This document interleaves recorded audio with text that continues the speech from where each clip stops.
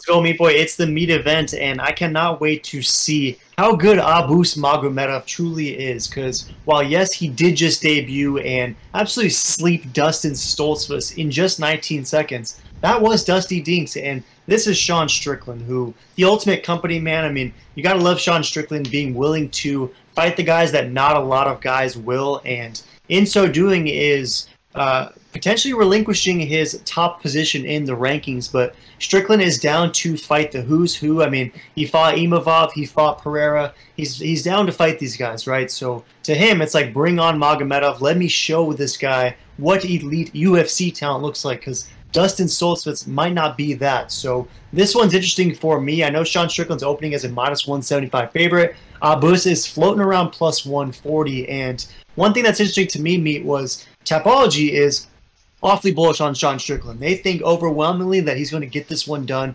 against Abus Magomedov. So my question to you is, we know Strickland as a striker, right? He's going to overwhelm you with volume. Magomedov is the same way as far as being known for his striking, but he's much more of a thunderous, hard puncher. Maybe not quite to the level of Alex Pereira, but of a similar ilk, to where this guy can absolutely sleep you with some very stiff, straight punches. So in this striking affair, which is going to unfold on Saturday, do you like the sharp, hard, precision affair that Magomedov's going to be offering, or is the volume and weaponized pace of Strickland going to be the difference in this one? Who do you take?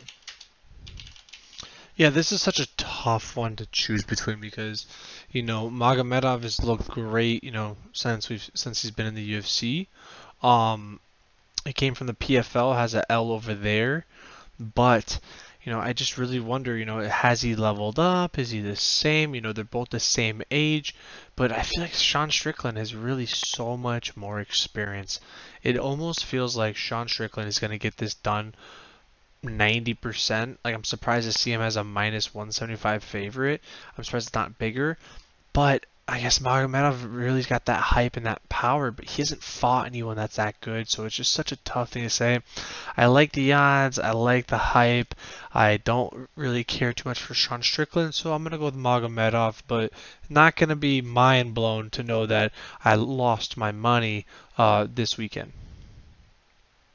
Yeah, I mean, if you're comparing resumes, for sure. I mean, obviously, Abus has a beautiful record, much like Sean Strickland does, but the talents that they've faced definitely differs. I mean, Sean Strickland has fought the toughest guys around. I mean, most people thought he even just won against Jared Cannonier a couple months ago, and Cannonier just beat the brakes off of Marvin, who we all thought was a top 3 guy. So Strickland is right up there. He's always that close and is a big moment away, I think, from perhaps a title shot, but in this one, I mean, we obviously like the experience and the resume of Strickland, but you're still picking Abus. So how do you think that Magomedov gets this one done? Do you anticipate it being on the feet? Is he going to sleep Strickland similar to how Pereira did? Or how does this fight play out if you are picking Magomedov?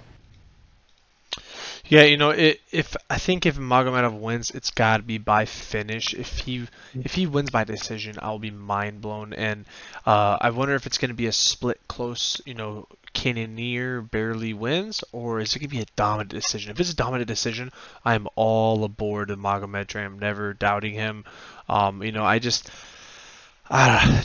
Strickland has just so much. It's like, we know how good he is, right? And he's steadily getting better, just slowly.